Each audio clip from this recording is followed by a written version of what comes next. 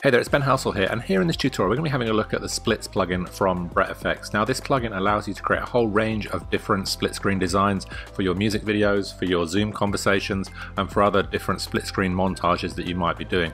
It's got some really nice features in it for reframing your videos, for adding borders for the videos, and also a lot of different configurations for the split screens. So we're going to jump into a blank timeline here. Now if you've downloaded and installed the Splitz plugin from BretFX, then you'll find it in your effects panel and under BretFX Splitz. And what you'll see when you scroll through here is that we have a really nicely organized plugin where you can kind of see how many splits you want in your split screen, and also the different configurations, whether you want something diagonal, whether you want something more kind of standard 2x2 split screen, or whether you want one of these really cool kind of brick-like effects that you can see down at the bottom here.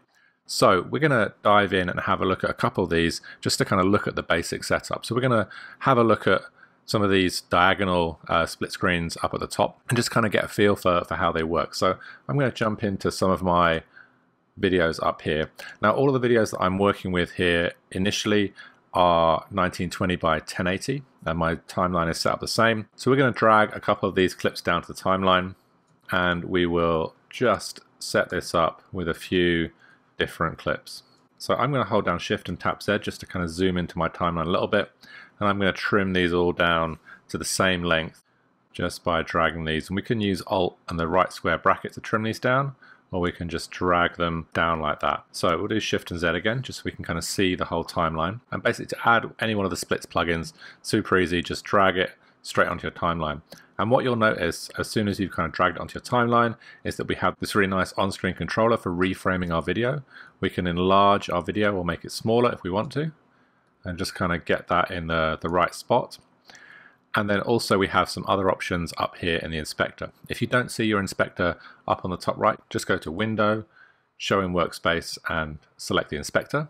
And that will give you these split options up here. So you can see we have options for the position of the preset, so we can choose whether it's on that left or right hand side of the split just by dragging the slider. We can also choose whether we want animation in or out, so you can see there's no animation at the moment, but if we turn that on, we'll have a little fade in there, and we've got some other different options for sliding in and zooming in. So we'll slide right, you can see that's going to slide in nicely, and then to add the other side of that split screen, we can just choose the same plugin, drag it on, and then you'll see that this layer below has now disappeared, and that's basically because we're still in position preset 1, so we just need to drag that to the right, and now it's positioning that clip over to the right hand side of that layout. So you can see really quickly, without any problems, we've kind of set up a really nice split screen. We'll animate this in as a slide left, so they kind of join together, or we could offset them a little bit, and we'll just drag this back. We also have in here some scale options, so we can change the size of our split screen. We'll just reset that using the little hooked arrow, so it's back at the default. We can rotate our split screen. Within here, we can change the location of that split, so we can kind of make it a bit bigger or a bit smaller, depending on what we want. So we've got some nice control there. Again, we'll just reset those. And then if we scroll down, we can modify the source. Now this is doing some of the same work we're doing with the on-screen controller, where we can reframe where that particular piece of the video is. And we can also increase or decrease the size there. We have a tint color option here as well, so we can change the default color and then increase the tint. And then lastly, we have the border down the bottom, so we can click here, select a color for our border, and then play around with the width as we want to. So if we come down to the next layer down, you can see again we can add a tint to this, increase the tint amount, and then also add and modify the border color.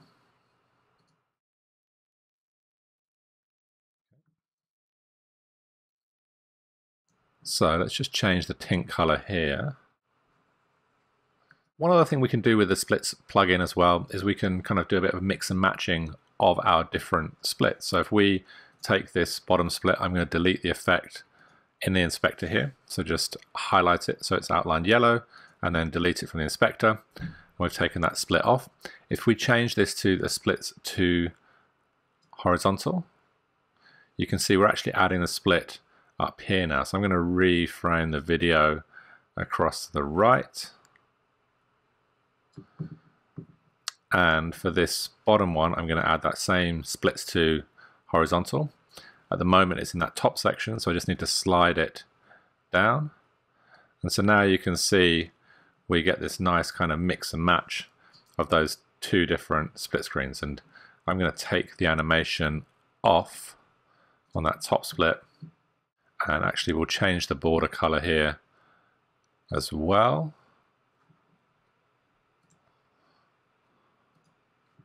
And we'll change the border color for these two too.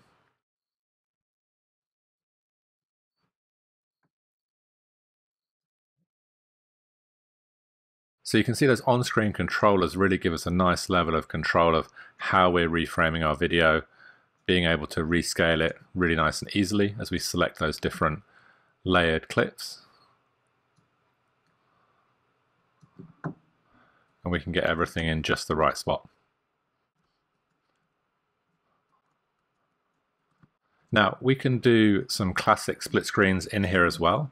Splitz has this functionality. So if we just grab 4 clips down to the timeline here, if we actually highlight all of these, and you can do this with any plugin, we can scroll down to our 2x2 split screen. If we double click, it's going to put everything up in that top left corner. And I'll just go through these one at a time. So we'll just move this to the right using the slider.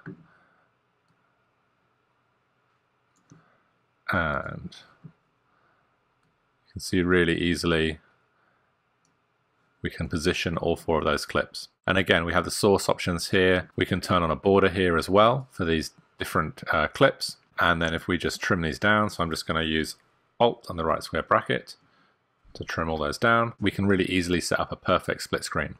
Now, just one last thing we'll do with this particular section is if we select each of these, and we're just going to animate each of these in from a different direction. So we'll slide this top right clip into the left. We'll grab this bottom left clip and we'll slide that up. We'll grab this bottom right clip and we'll slide this one up, and we'll slide this one in to the right, and then this top one will animate in coming down. So now you'll see we'll get those really nicely kind of flowing in together, or we can concertina them in. So we'll just quickly offset those. So again, really nice, easy functionality with this plugin. So let's have a look at one other option for the Splitz plugins, and you can see as we kind of scroll down, we have a lot of nice different options here, all controlled by that really easy to manage kind of slider option. So I'm going to drag some more clips down to the timeline quickly. So one thing I have done here is I've zoomed out of my layers here. Now you can do that by zooming the height of your layers here, and that just means that when I stack things up, it's going to enable me to see more of the layers as I stack them up. So on the timeline, Shift, Command and plus or minus will allow you to zoom in and zoom out of your layers. We'll just drag these down here quickly, and we need 10 layers. So we're going to use these 7.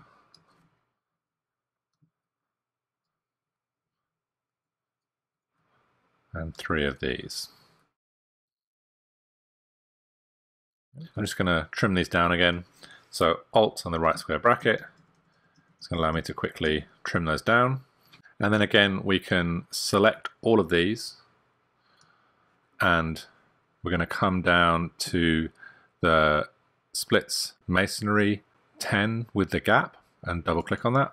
And it's going to initially put all of these up at the top left. So again, we're going to go through these one at a time and just move them, just move my playhead over these. one position at a time.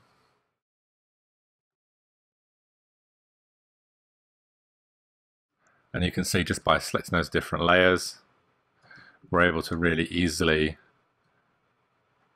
move them into the right position. So you can see it moving through those different spots and then into the new spot. So super, super easy to use.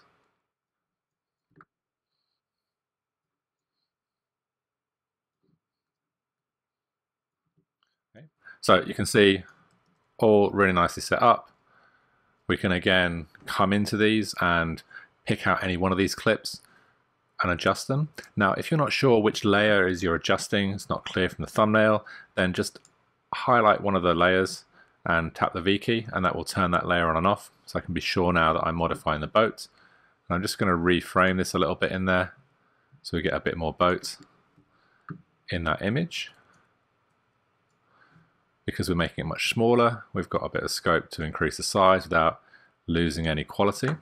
And we'll choose this image too. And we're just going to reframe this a little bit to the left.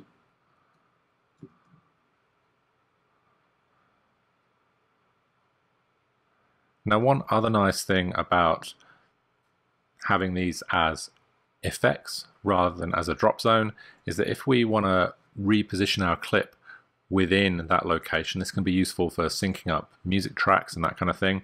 We can grab the trim tool and then we can trim that clip within that area. So you can see I'm changing where that clip falls within there. So I might want the camera to be just come up to the eye rather than right down. So we can drag that back to this spot, and now you can see the camera moves up to the eye a bit quicker at the beginning of this clip. And then for this water slide clip, we'll just move back to the select tool. Just going to make sure I've got the right one selected. That's the one right at the bottom. And we can zoom right in on this. So actually the fun bit of this water slide is really just the exit here and then that slide section. So you can see someone coming out, sliding up. We'll slide it a little bit more to the left so we get them in that video. Coming down, going up, and then sliding back down. That does look like a fun water slide. And again, we can modify these as well. So at the beginning of this top right clip, you can see the drone shot is not moving. I want to actually get that drone shot moving right at the beginning of that clip. So I'm going to come back to my trim tool. And with the trim tool, when I click here and drag back, I'm moving that frame from this point in the playhead back to the beginning of my clip.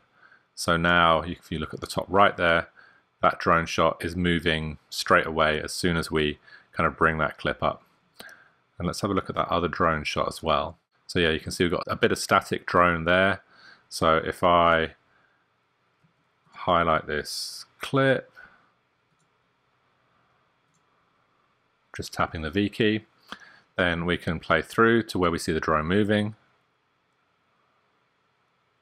That's nice. And then we'll grab the trim tool, move this point back to the beginning. And obviously with all these layers, if we come back to our select tool, we can select these and we can pick out some of these to add a bit of a tint to. So maybe we'll just alternate the tint. So we've got some as full color and some as a tint. Obviously we're just keeping the same tint color there, but you kind of get the idea with this nice brick-like effect. We get a nice bit of alternation between those different colors.